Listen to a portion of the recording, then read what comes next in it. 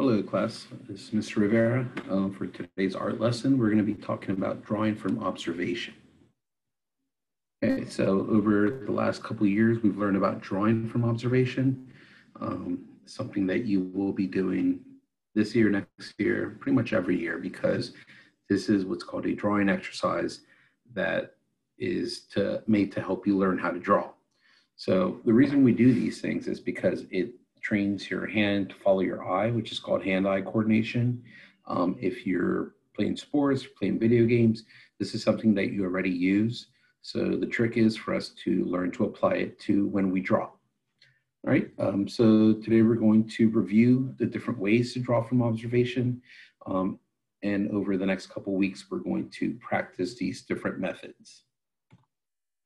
Okay, so the first type is what's called contour drawing. The contour means the outline of a shape or form. So these are drawn very slowly. You're trying not to lift up your pencil, and they do not include any shadows or shading. It's essentially the outline of the object as well as some major details. Okay, so the next type is called cross-contour drawing.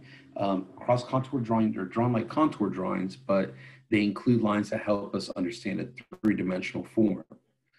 So what that means is if we look at the one object in the middle, without those lines, it would look just like an oval. Because those lines are curving, they let us know that the object is three-dimensional, same as this one over here. These curves give us the impression that it's 3D when in fact it's 2D. When we do cross-contour drawings, you can have the lines go up and down, side to side, or sometimes they are both used. Okay, so next type is blind contour drawing. These drawings are just a drawing exercise. You are not looking at your paper at all. All you're looking at is whatever you're drawing, and in some cases, you even cover up your paper so you can't see it. This drawing exercise, it helps develop your hand-eye coordination because it's forcing you to look at the object and not your paper. And they're usually going to turn out very strange. If they turn out like the examples we see here, we can tell that you were doing it right because you weren't looking at your paper. So when we do these, we want to make sure that we are following the rules, because if it looks like the object too much, then you're probably not following the directions. Okay, and finally, the last type is gesture drawing. These are actually drawn quickly, and they show us action, and they're often used to draw people. They usually look very messy because you're drawing quickly, you're drawing lots of lines until you get the lines you like. As you can see over here on the left, this is a hand, but it's drawn very messy, but we can still kind of see the fingers. This one shows us a little better. Once you draw the shape that you like, you can then go over with darker lines to make the image look better. The examples on the right, these are how a lot of people, including myself, draw figures or people. Almost draw kind of a skeleton. We draw it very lightly, and then we would go over it, adding the face, arms, legs, clothes, etc.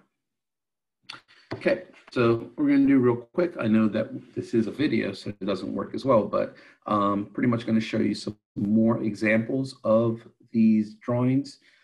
This one right here, I would have normally asked you what type of drawing it is.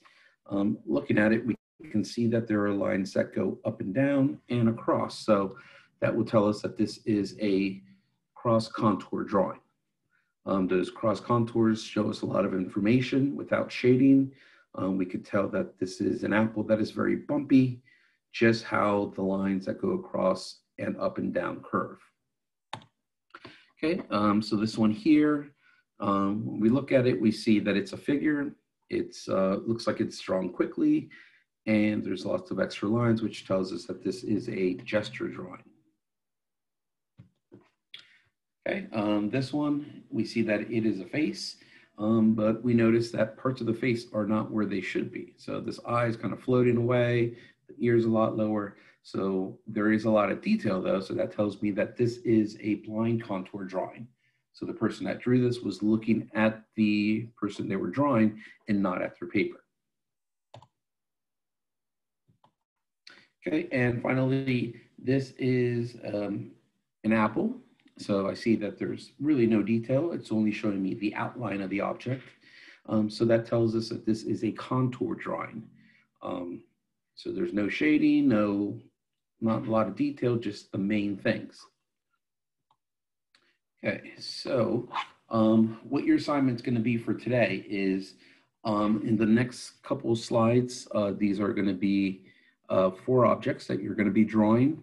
So although we learned all these different methods, you don't have to draw them that way. You could draw them just however you want. Next week, we will be focusing on a specific type, and then you'll be drawing objects following a specific drawing method. When you do this, you want to make sure that you are taking your time, but you don't want to spend more than a minute. And when you are finished, my suggestion is try to draw them all on the same piece of paper and then upload a picture of your 4 drawings to Google Classroom before the end of the day. So what I'm going to do here on this video is I'm going to put up each object for a couple seconds. What you can do is you can just pause it to draw each one. Or you can I'll also attach a picture of the 4 objects to the assignment. So you could either do the video or you can just open up the pictures to be able to draw them. All right, so this would be the first object's an apple. And as I said, you can draw it however you want. And if you want to color it or add shading, you may do that. All right, so the next drawing is going to be a water bottle.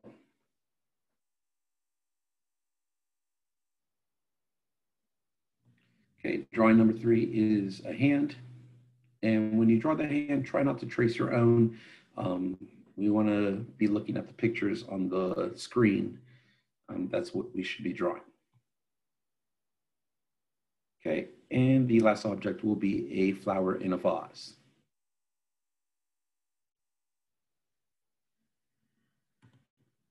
Okay, so remember, when you are finished, you want to make sure to take a picture of your drawings and post it to Google Classroom before the end of the day. Please make sure that you are looking to see that you did add an attachment. If you are having issues, I have posted videos that show you different methods, including one that I posted on Monday that shows you how to upload a picture using your webcam. All right, if you have any questions, you can always send me an email, private message, or you can contact me on Zoom during our office hours. All right, so hope you guys have a good day.